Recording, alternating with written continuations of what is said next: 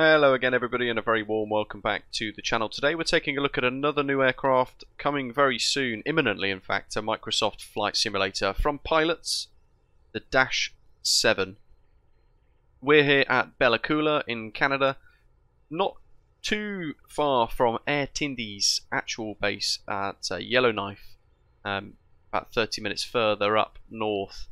And we're going to be taking it for a little test flight around the valley to see what this new product has to offer. I'll be sharing my thoughts with you as we fly along, and I want to hear yours too, so share them down in the comments below. Don't forget to hit like and subscribe as well. First off then, it's got a quite a nice animated cabin with the rear loading door, and the cabin section here as well with cabin lighting. It makes it very easy to set up your own custom views on the aircraft, because you can just walk out through the flight deck into the back of the cabin and set the views that you want to set. Flight deck door is animated, though no sounds, and from what I can see as well, as we enter a very complex, busy flight deck environment, there are no animated windows in here either. But first impressions, really nice texture work around the flight deck. Lots of circuit breakers on the overhead, none of which are poppable. And the overhead panel has loads of switches, but should be easy enough to learn. Certainly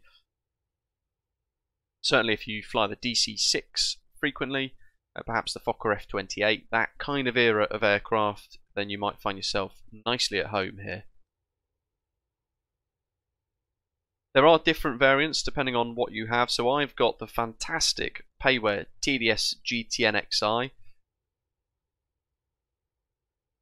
and I've gone for the liveries with those installed today. If you don't, you could either choose the GNS 530 from Working Title, which has functionality here, or you just go for a default base analog variant aircraft. Lots of different liveries to choose from, this one being one of them. And the reason why we're using Air Tindi is because they've helped pilots create this product by allowing them access to recording sounds and that kind of thing as well. So a little nod to them to say thank you from the Microsoft Flight Simulator community. Currently with this build that I've got for the preview, there aren't any checklists, so I don't know how to fly this, but I will be offering my thoughts as we go, and you'll have to excuse any glaring errors as well. But having a little look at the overhead, I can see that we've got DC controls on the left, AC on the right hand side, big yellow box there drawing my attention to the battery, AC gens. Below that, engine bleeds.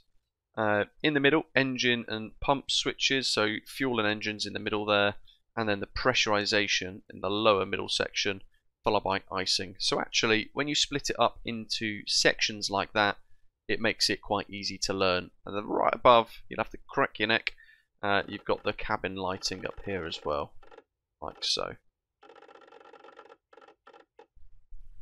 So, in lieu of a checklist, we're going to go battery on. Ooh, that's very nice. Look at those lights. Wow, the emissives are spectacular, really nice.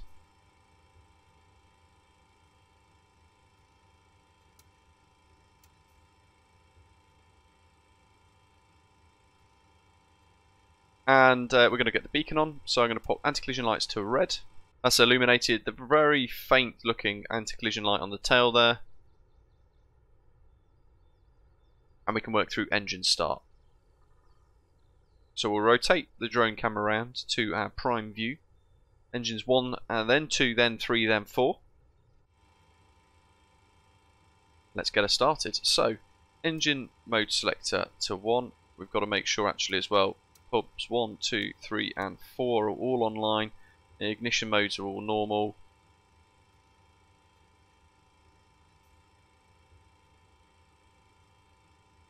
Engine start.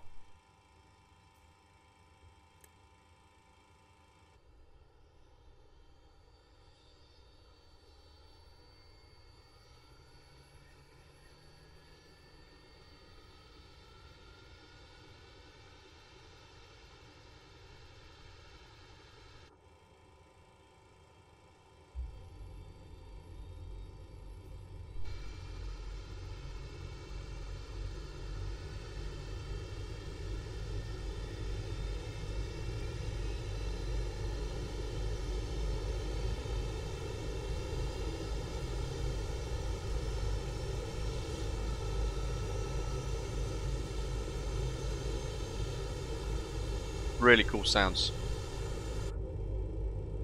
So I'm going to put those into normal flow, all of those 4 fuel control lever switches, and we can also arm our TDS GTNXI, get all that working. We can sort the map out and zoom out accordingly. We're going to be taking off. System test OK. Depending on the windsock, which is there, so it's flat actually. So we're going to depart southbound down the valley and have a little mooch about. Mainly manual flight, but we'll tinker with the autopilot and see what we get as well. So we'll make sure we've set the correct QNH. Because of the conditions in the real world at the moment around here, I've gone for a bit more of a nicer, greener, summery kind of weather. The QNH is flat at 1013. Put generator 1 on. Turn engine start off for ignition. Engine 2 start.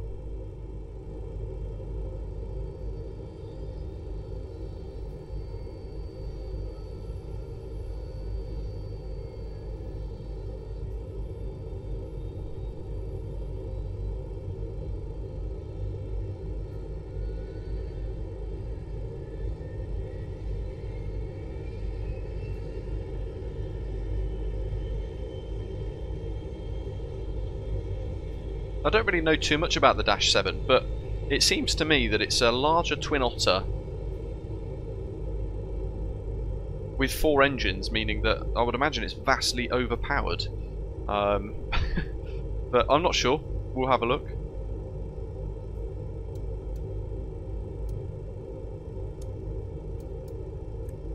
Engine 3 start. Got to pop AC and DC gen on the master control on there, so I've just quickly popped those on. And inside we'll look at the engine start animations and the gauges there as well.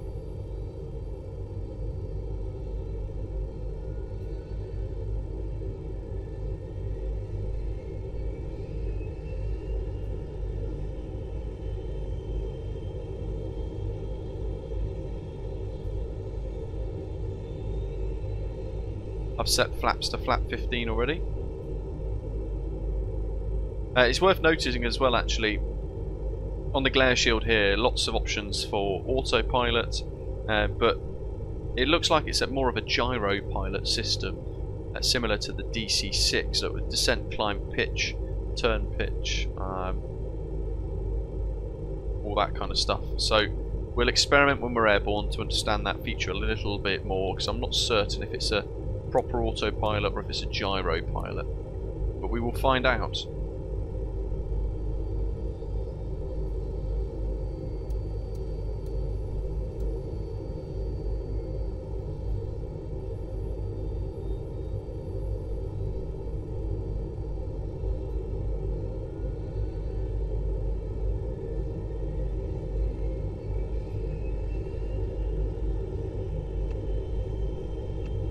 Sort the transponder out while that's all happening.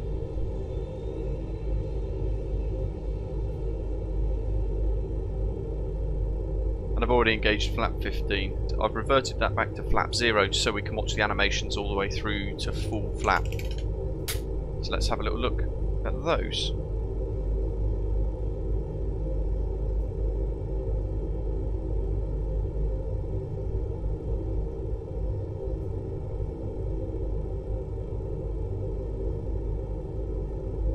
Quite nice.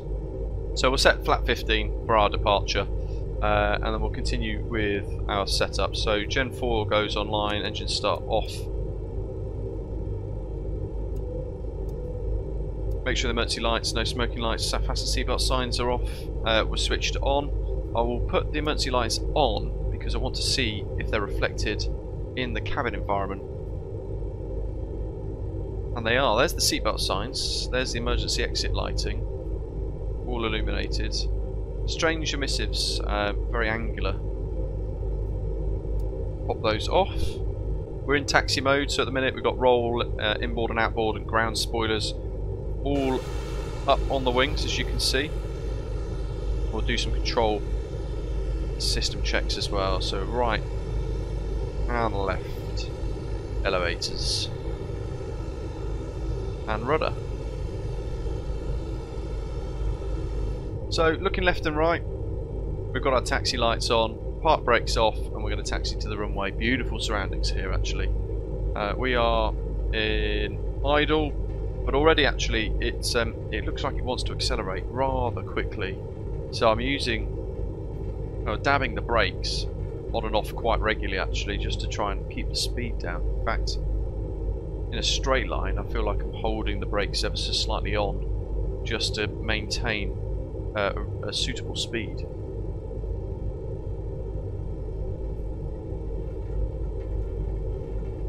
Nice to see the nose light following the nose wheel on the ground. So we're just going to hold position here at the hold point.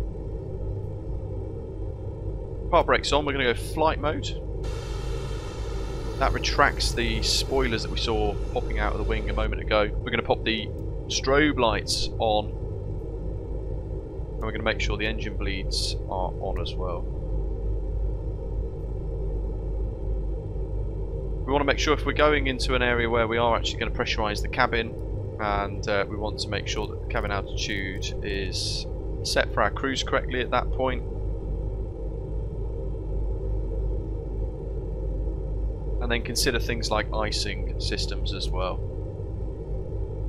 Stall warning heat, elevator heaters on.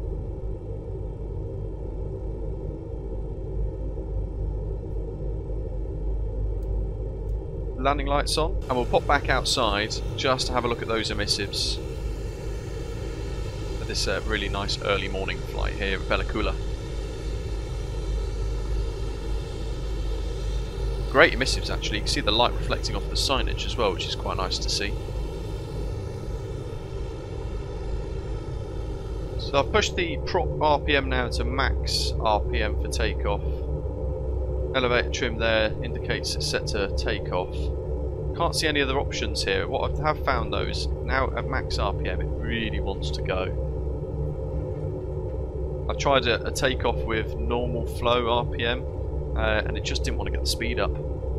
So we'll try again. Brakes helped.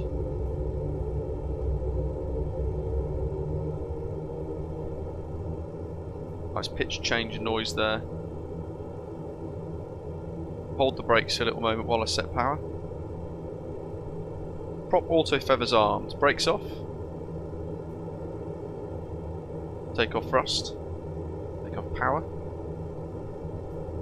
Speed's alive. There we go. Accelerating really nicely now. 80 knots.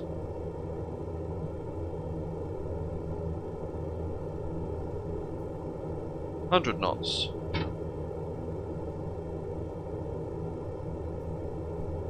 And rotating away from the airfield.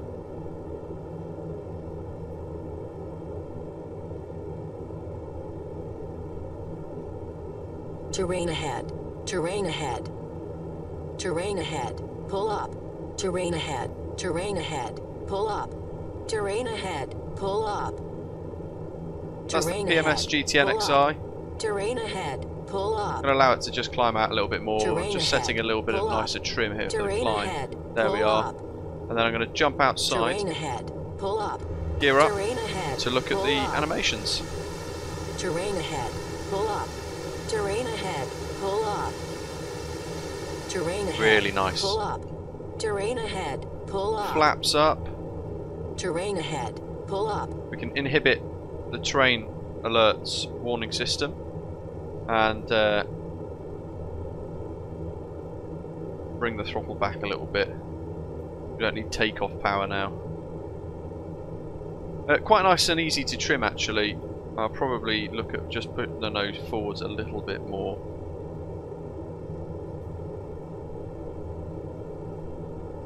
Just to allow us to accelerate, because we're still nose up 5 degrees or so at the moment and it's climbing quite nicely.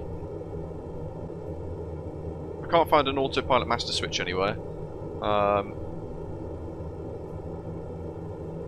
There it is, autopilot and yaw damper mode engaged. So I'm going to press altitude just to level off capture where we're at for now as we begin to accelerate, and I think then we can also bring our prop RPM down to normal flow. It'd be best if you had a keybind set to this, just to make sure that it's a bit smoother in transition. Because we've got the autopilot engaged, we need to set heading modes.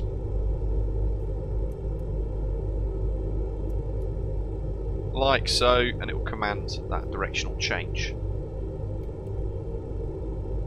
Beautiful views of the lake. Winds are calm, so we could, in theory, turn around and land on the opposite direction runway from what we've just departed if we want to. We're not flying on any networks or anything, and winds are 0 knots for us today.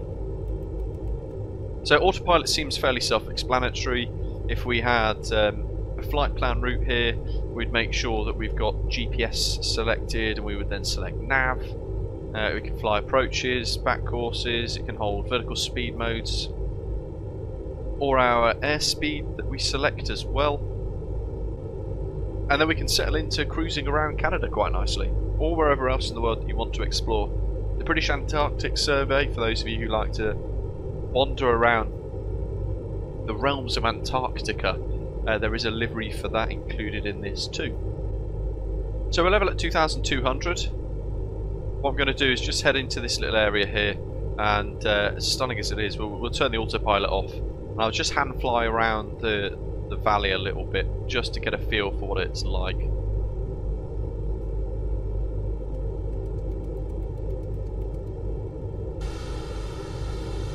In manual flight. The model and the sounds are really nice, aren't they? I found the ground acceleration a bit too keen. Perhaps it's like that in real life, I wouldn't know. That's something you do need to bear in mind, as you're going to be using the brakes a lot, I think. Very cool looking aircraft though, isn't it? Incredibly unique. And vastly overpowered, I'm sure, as well, for what it needs. Let's have a little look. I'm going to look down. Unfortunately, by the way, as a side note as we look down here, certainly if you like to fly on VATSIM or you like to fly NDVs and that kind of thing, it's all obstructed by this really annoying armrest which you can't move. It's fixed in place, which is really frustrating. Disengage the autopilot but leave the yaw damper on. And I'm just going to activate my Tobii eye tracker so that we can have a little look around.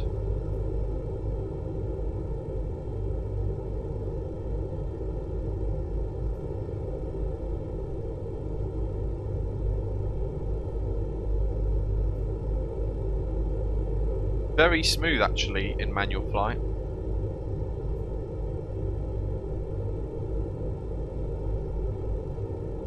Easy to trim, as we mentioned on the climb out as well.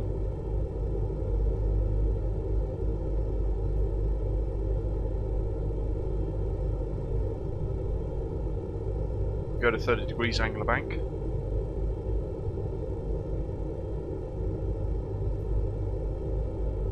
Holding about 2,300.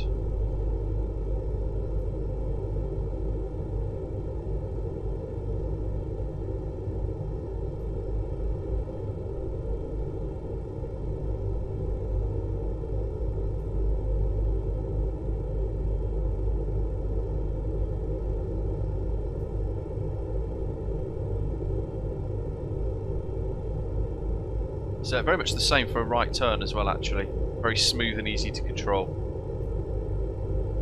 So let's see how she handles a manual approach. So Bella Coola was back down the river on the right hand side. We'll hand fly it in. Absolutely no idea what to expect. Again, there's no checklist or anything with this, and I haven't found a first look kind of guide to help me navigate the complexities of a new and fairly old school era aircraft, but we will give it a go nevertheless. One would assume I want more prop RPM.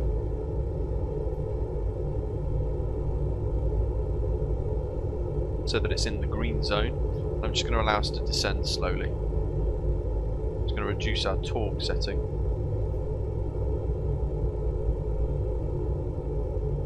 And I can already feel we're having to push forwards on the stick a fair bit just to maintain a smooth descent, gentle descent, so I'm having to retrim actually a little bit here. This aircraft does have the ability to put the propellers into a reverse pitch, so from flight idle that we're pretty much in at the moment, we'd be able to disconnect and then move into a max reverse. We should hear a big old sound change with that too, he says. The great thing about aircraft like these, and there are a fair few of them now coming to Microsoft Flight Simulator, is that it gets you exploring regions of the world that you might not otherwise have even bothered with. Bella Coola is not an airport I've been to before, but because of the preview of this DHC7 or the Dash 7, I wanted to go somewhere A, different, B, near to where this is based. Yellowknife's a pay-where airport scenery with particularly poor reviews, so that's why I've not gone there specifically.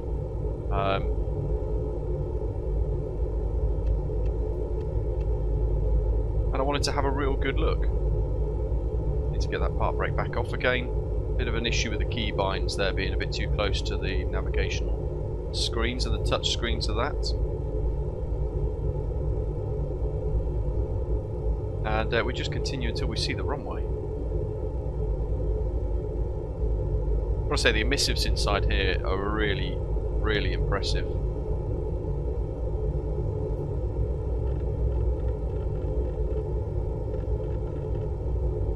We turn them all on to maximum, then that's what they look like.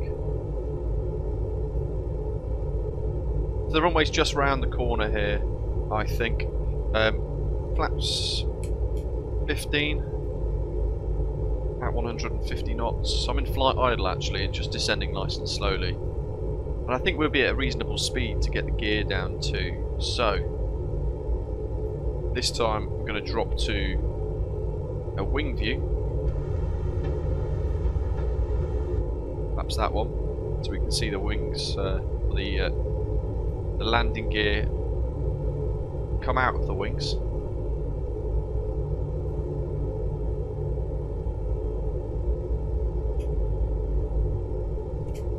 Flaps 25. Following the river. I know it's here somewhere. Bella Coola. Unmarked, difficult to locate. No VORs at the airfield either, making it particularly tough. But actually, we're on runway heading pretty much, so we just about got away with that, I think. Beautiful scenery, eh? Make sure you share your thoughts about this aircraft in the comments below. I'm very keen to hear what you think of this new Pilot's Dash 7 coming very soon to Microsoft Flight Simulator. It's quite a unique aircraft. It's a little tricky to get used to without a checklist, but I'm hoping there'll be a checklist or a user guide with the release, which will make it a bit easier for people to kind of get used to and learn the aircraft. Certainly with a guide would be really quite good. So you'll have to forgive any glaring mistakes that I may have made if you're a seasoned Dash 7 Pro.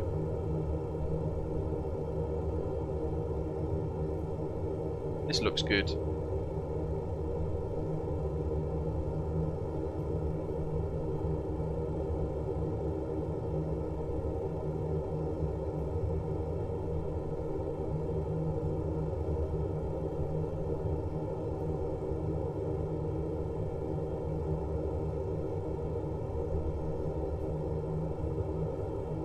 Here we go, Bella Coola. Speed's good. Looking ahead.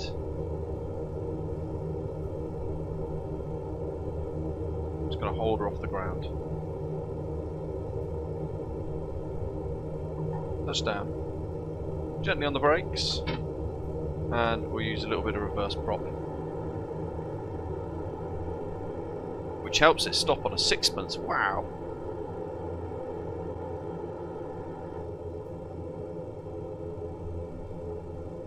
Mighty impressive. 230 foot per minute there actually, and nicely on the centerline just above the touchdown zone according to the Flow Pro landing rate widget. From the outside then, a little replay of our touchdown. Gears down, flaps extended. I'm sure you agree the exterior model is really quite nice, isn't it? It's exquisite.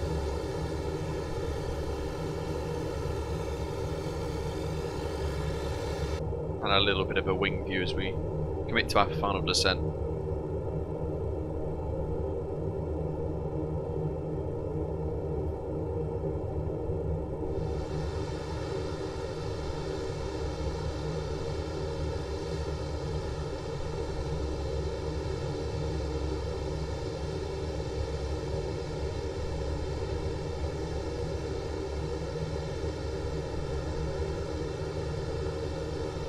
The aircraft in itself has been in development for just over, well, almost 2 years in fact actually now.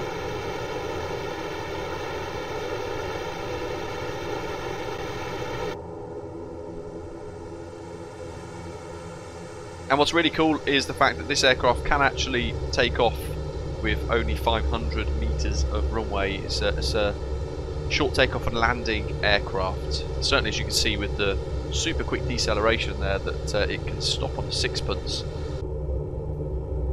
Unfortunately, no pricing has been released yet, so I have absolutely no idea how much is this going to cost.